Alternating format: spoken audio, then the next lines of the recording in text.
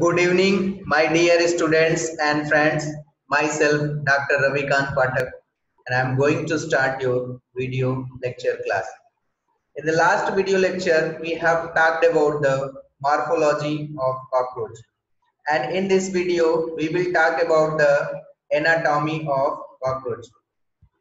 And the last 4 to 5 days, I didn't upload any video due to some technical issues. And so sorry for this. I will try to it will not happen further. Okay, so let's come and see here this topic.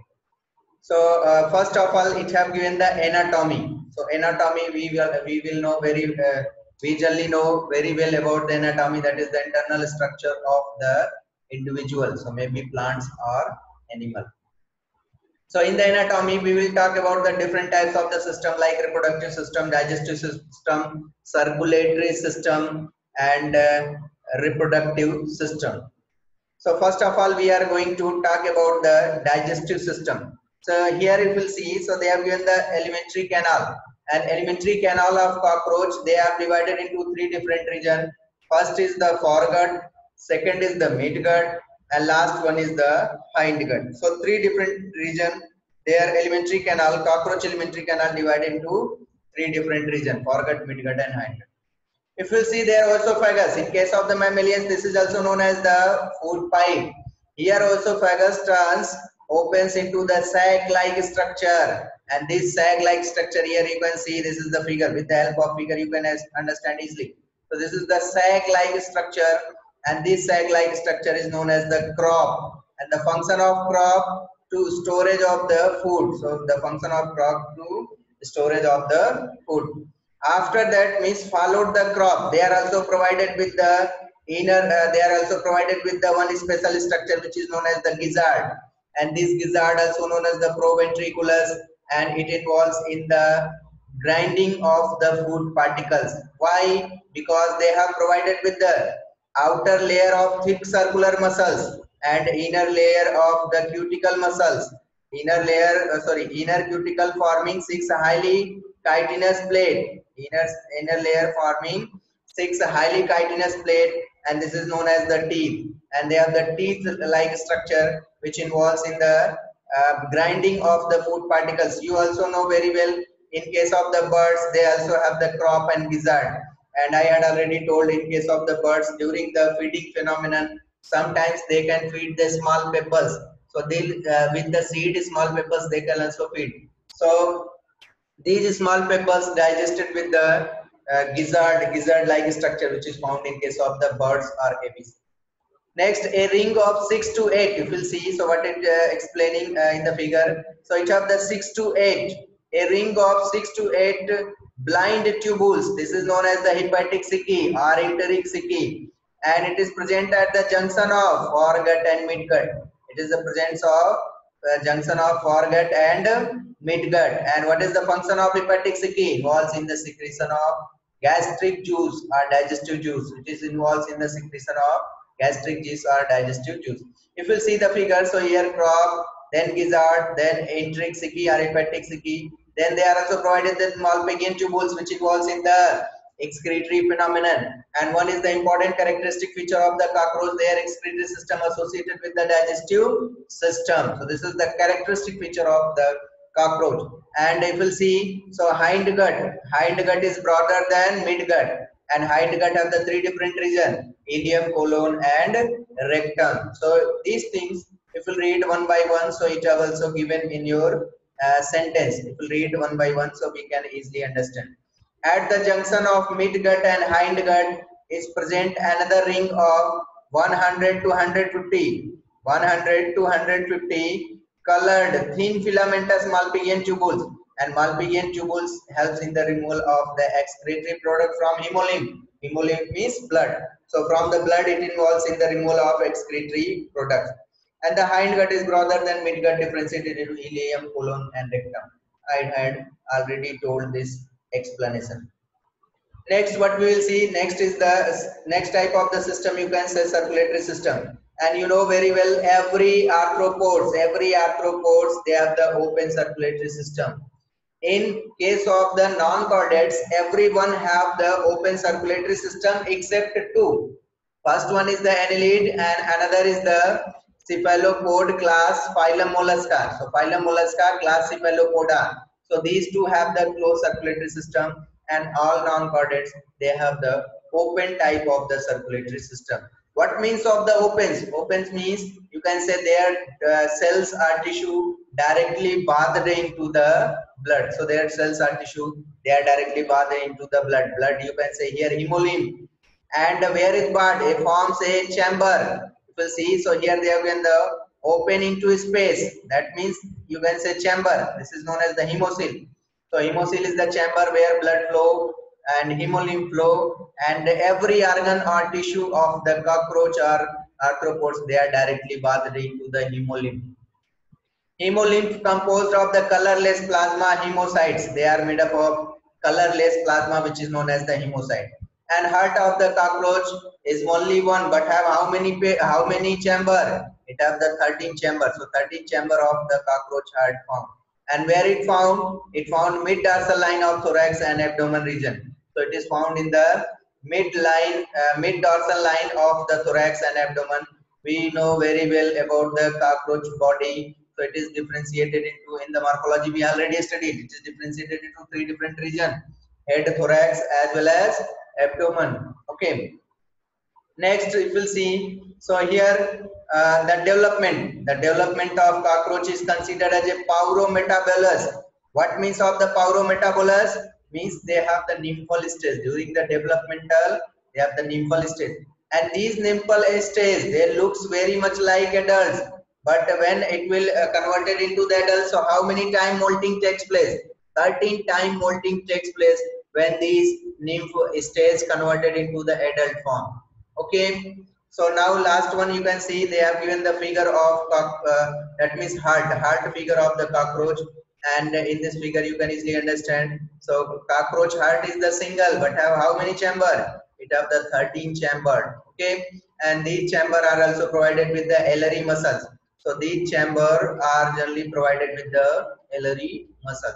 Next one is the respiratory system of the cockroach, and you know very well. So respiratory system of the cockroach, they are provided with the trachea, and these trachea have the small pores outside the body. They have the small 10 pairs pore. These holes is known as the spiracles, by which air enters inside the trachea. And where it located? It located towards the lateral side of the cockroach, which is also known as pleuroid. Dorsal tergite, ventral sternite, dorsal tergite, ventral sternite, and dorsoventrally you can say pleuroid. So here laterally or dorsoventrally, that structure is known as the pleuroid. Thin branching tubes, that is tracheal tubules. Okay, tracheal tubes are tubules subdivided into tracheoles. We will see. So this trachea divided into the tracheoles. Here number of tracheoles found. Okay, and carry oxygen from the air and all the parts. It means through the spiracles it enters, and through the body parts, every body parts reach. The opening of spiracles is regulated by the sphincter. Sphincter means this is made up of the smooth muscle cells, and it is involves in the regulation. So they have given the spiracles opening is regulated by the sphincter. The sphincter is made up of the smooth muscle cells. And after when this chapter will finish, so I will start the digestion and absorption chapter. In that chapter, we will see the different types of the sphincter, like gastroesophageal sphincter, pyloric sphincter, and sphincter of Oddi, which found a different function, and it is located in the digestive system of the human. Okay, we will talk about this later, but you should to know the sphincter, it involves in the regulation phenomenon, that is the opening. Okay, opening generally regulated by the sphincter. Exchange of gaseous takes place by the tracheoles. So tracheoles involves in the gaseous exchange takes place, and phenomenon which is known as the diffusion, and diffusion is a type of passive transport. The movement of molecule from its higher concentration to its lower concentration without semi-permeable membrane is known as the diffusion. Next we will see, so excretion. I had already told one important thing, the characteristic feature of the cockroach. So their excretory system are associated with the digestive system. So their excretory system associated with the digestive system. So due to this, here excretion system generally have the malpighian tubules. They are provided with the malpighian tubules, and each tubules is the lined by glandular and ciliated cells. They are lined by the glandular and ciliated cell, and it involves in the removal of the nitrogenous waste products. And what is the waste products? This is known as the uric acid, and one time they already asked in the NEET examination. So the excretory product of the cockroach is considered as a potassium urate. This is the excretory product of the cockroach, and which is considered as, on the basis of uric acid, they are considered as a uricotelic. You know very well uricotelic, ureotelic, monotelic and guanotelic. And if you check the solubility, so maximum solubility ammonia, then urea, then uric acid, and last one is the guanine. And you all know one interesting story about the spider. A spider never drink the water. Why? Because they release their excretory product in the form of pellets, in the form of paste. Okay, so due to this, they drink very less water. So they drink they not drink, or sometimes drinks very least quantity of the water. Okay, next, nervous system. Next one is the nervous system of the cockroach. If you'll see, so they have the series of fused segmentally arranged ganglia. They have the series of fused segmentally arranged ganglia, and where it is found towards the ventral side. Ventral side means sternite of the body region. So body region of the sternite. Three ganglia lie in the thorax. We know very well thorax, abdomen and head. So head, thorax, abdomen, three distinct regions found in the body of cockroach. So three ganglia lie in the thorax and six found in the abdomen. So three ganglia were found. It is found in the thorax region, and six ganglia found in the abdomen region. The nervous system of cockroach is spread throughout through the body. And if in your NEET examination, so they will ask such type of the question, which is considered as the oldest type of the nervous system. So oldest type of the nervous system found in the cylindrita in case of the hydra. Hydra have the nerve net fiber where the indication, where generally indicating the formation of neurons or nervous system takes place. So it means you can say hydra have the very ancient or oldest type of the nervous system. So now you understood that is, if the head of cockroach, this is the characteristic feature of the cockroach, head of cockroach is cut off, it will still lie for as long 1 week. Okay, if you cut the head of cockroach, so it can lie for the 1 week. Okay, in the head region, the brain is represented by supraesophageal ganglion. Means in the head region they are provided with the supraesophageal ganglia, and the function of supply to antennae and compound eye. And these glands, that means these ganglion supply the nerves, means they generally provide the nerves to the antennae. Antennae also, you know very well, sensory receptor, and compound eye. So compound eye, these are provided with the supraesophageal ganglion. So this is the nerve system of the cockroach. Next is the, we will see about the compound eye. This is also characteristic feature of the cockroach. Okay, and this compound eye, if you will see the unit of compound eye considered as a ommatidia. Okay, it is situated at the dorsal surface. Dorsal surface means tergite region of the head, near to the head, and each eye consists of about 2000 hexagonal ommatidia, that is known as the unit of compound eye. So here you can say these are the cone shape. You see, so there is the cone shape like kulfi. So kulfi shape structure, you see, so there cone shape structure found, and this is the characteristics of the compound eye. Here you can say this is the cornea and hair lens, then crystalline cone, receptor cell, rhabdome and ommatidia. So this different structure which is found in the case of compound eye.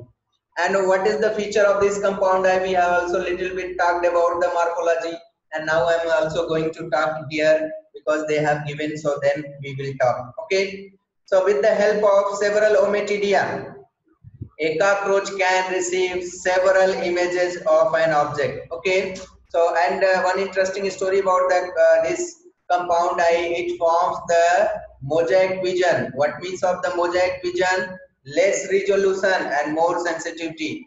Less resolution and more sensitivity. This is called the mosaic vision. And being common during the night, because you know cockroach is the night worker.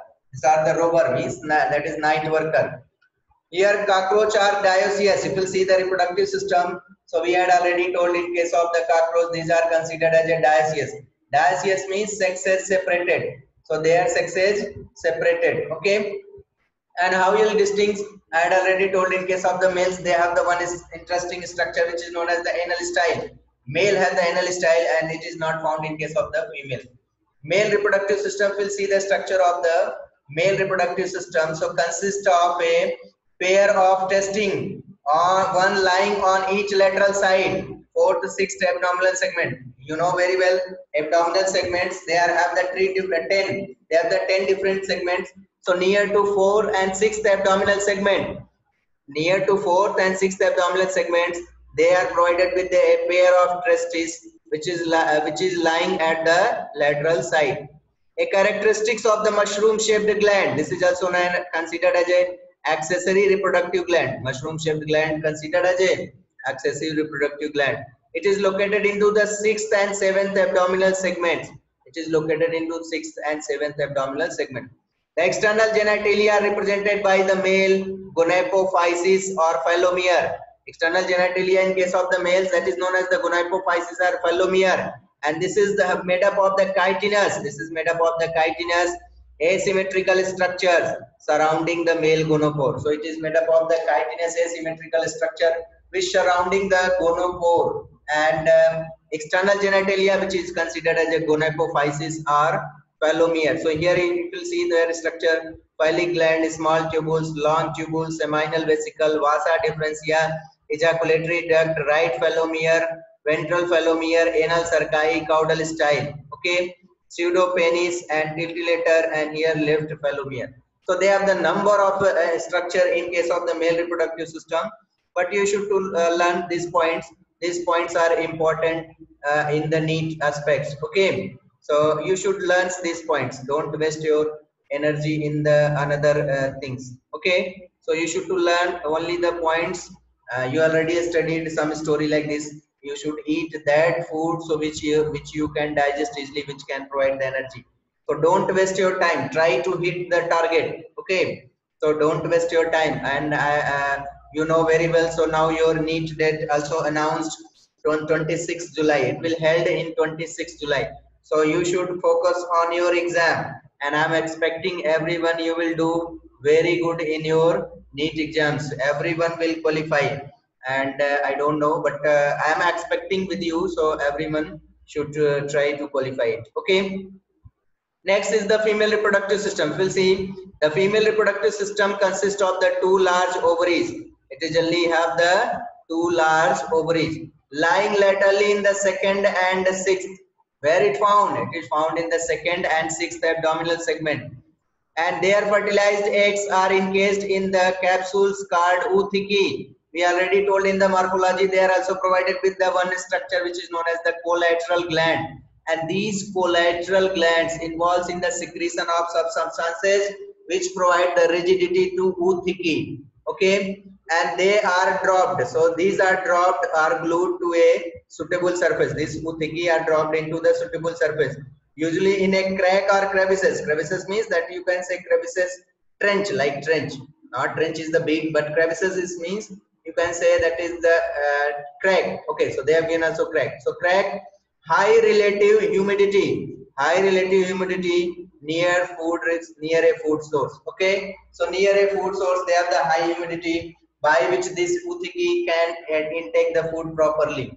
Okay, if you'll see here, female reproductive system, this is the ovary, and here ovarioles, and their filaments, here germanium and vitellarium, egg chamber, pedicle, oviduct, common oviduct, spermithecus, right collateral gland, and here they have given the genital chamber, oviposterior processes, and here oothecal chamber and left collateral gland. So it have given the large number of the name. So you don't learn this. So just I am telling, but you don't learn because they will not ask.